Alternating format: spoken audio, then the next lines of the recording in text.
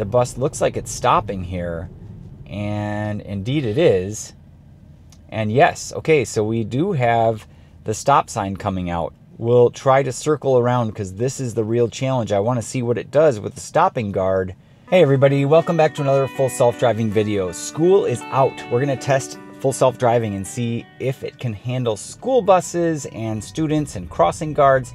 It is super cold outside right now. I just had to step on the accelerator a little bit to get the car going here. We're going to go right through a school zone. I'm not sure how this is going to turn out. Hopefully we get some variety with some school buses, although it's always hit or miss whether or not you come up against a school bus, especially one where the stop arm comes out. So not sure we'll get one of those today, but let's find out.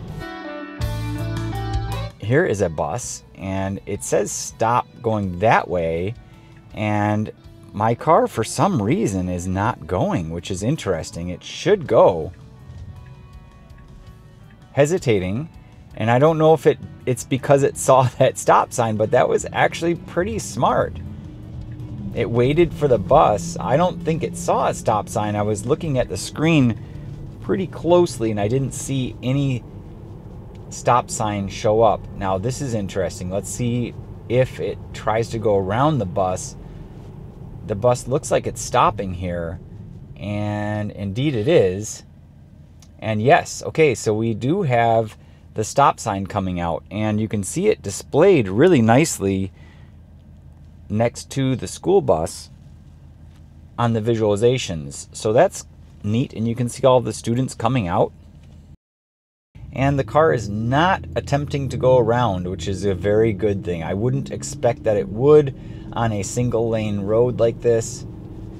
Typically it will not unless the vehicle tries to move over. One of the videos that I created fairly recently, I documented that if you are in a robotaxi and your car gets stuck behind a tractor, for example, on a rural country road, you are going to be very, very disappointed, frustrated, and quite frankly, you're going to want to get out of the car. And that video didn't get as many views as I thought it would. It was very interesting as far as the results, and I summarized everything straight away in the beginning to save everybody a bunch of time. I'm going to throw that link up above. You can click on that to see.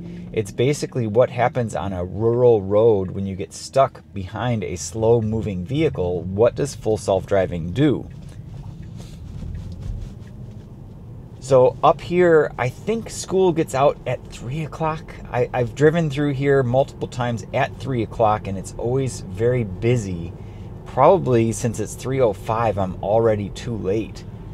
I mean, this is around the sweet spot. Maybe the sweet spot's 250. I'm not quite sure. So far, it's performing great. Now, we do have a lot of cars in front of us, so they are going to be kind of guiding my car or preventing my car from speeding. But obviously when you're in a school zone and there are children present, the speed limit applies. And right now, the current state of full self-driving does not support school zones and the signs. Let's see what happens up here. It is awfully cold. I have a feeling that a lot of kids are being picked up by their parents as opposed to walking. Now, if we get lucky, we'll be front in line here with the crossing guard. Let's see what happens. A lot of students crossing here. Parents coming to walk with them. A lot of activity. Okay, so we are second in line, close, but not quite where we get to see this crossing guard right up front. We'll try to circle around because this is the real challenge. I want to see what it does with the stopping guard. I've tested this before, but it was just by random chance that I ended up right next to the crossing guard.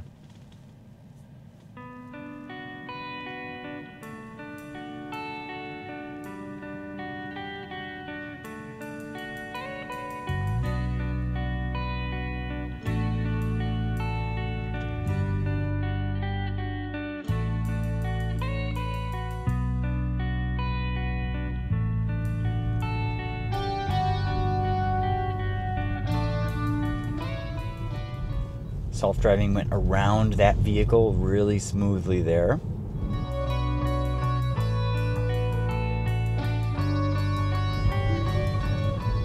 Great, let's see what happens coming up here. A couple go-arounds here. It says speed limit 20 miles an hour, and we're going 21. Really nice. A lot of school buses right now. And there's that crossing guard. We just missed her. So I think the majority of the students have already crossed the road, so we might have missed our opportunity.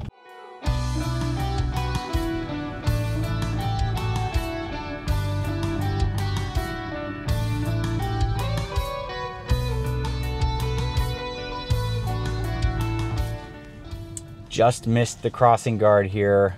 It's gonna take a couple tries here to get it just right. So I'm driving manually because it's very predictable what would have happened there. It would have just waited behind that vehicle. So let's try this again. It's gonna take multiple attempts to get the timing just right.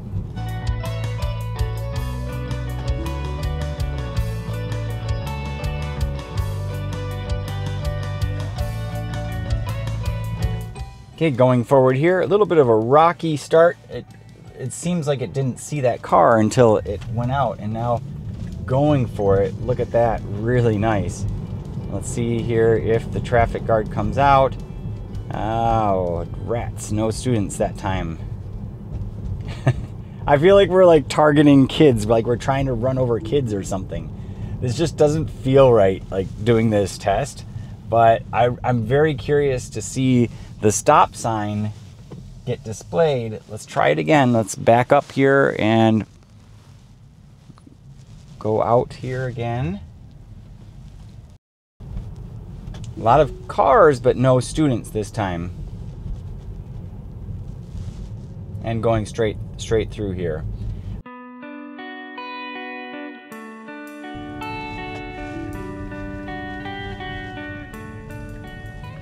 Okay, going left now. If we don't encounter this crossing guard, we're going to call it a day here. It was going to go and then decided to wait.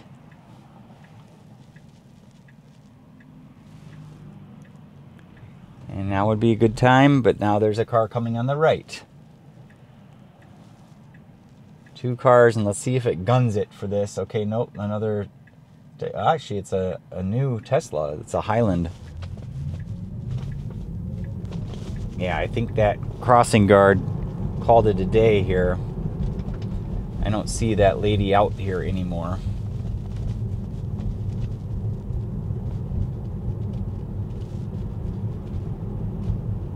Well, it was fun while it lasted. Trying to see if we could trick it or see what would happen. We did get a school bus. Let's see, there's one school bus in front of us. I guess if we follow them long enough, we'll get into a situation. Now, we don't have two lanes, so there's no opportunity for the car to really try to go around the school bus should it stop on this road. And most of the roads around here are single lane. And in that situation, unless the vehicle moves over to the side of the road, which could happen with a school bus, generally speaking, you won't have the car try to go around it.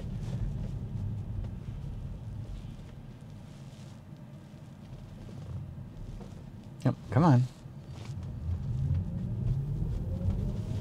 I almost had to step on the accelerator there because it hesitated a little bit too much.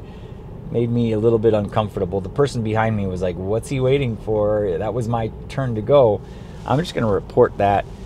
I still have the report, the snapshot, autopilot snapshot recorded icon up at the top.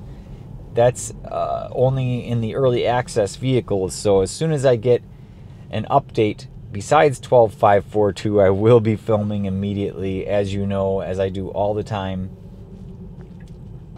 Now, okay, this is, okay, so the school bus it has its right turn signal on. So it's evidently turning right here. We need to go left. There's enough space to kind of go over there. Let's see what happens. It's thinking about it. Nice. Really well done there.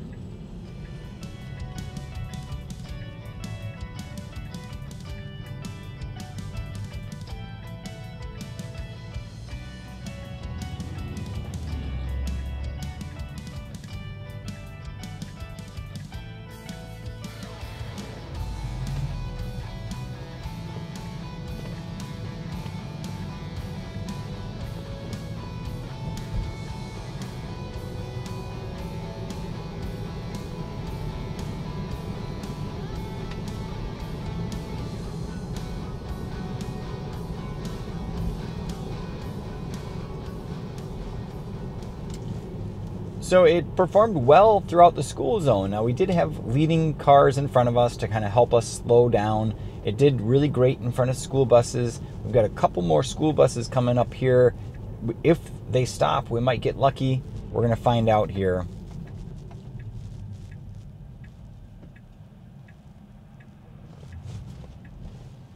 That was the school bus's turn. Now that was definitely my turn. This car went before me, and that was not the right move.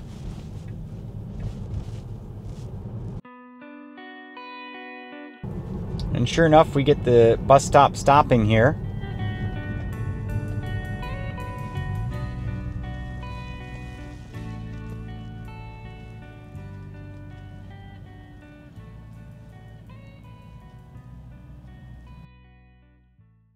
Okay, at this point, I'm going to take over and call it a day. This was interesting, but not interesting enough, for me at least. These situations are tough to capture, edge cases. It's becoming harder and harder to capture edge cases and situations where full self-driving fails. It still is quirky in a couple areas, but that's just fine-tuning and getting it polished enough. So it's very practical. I love using this software. I use it on a daily basis, and I really don't have any issues except for green lights when it slows down. Hope you guys are having a great day. Thanks for watching. I'll see you in the next video.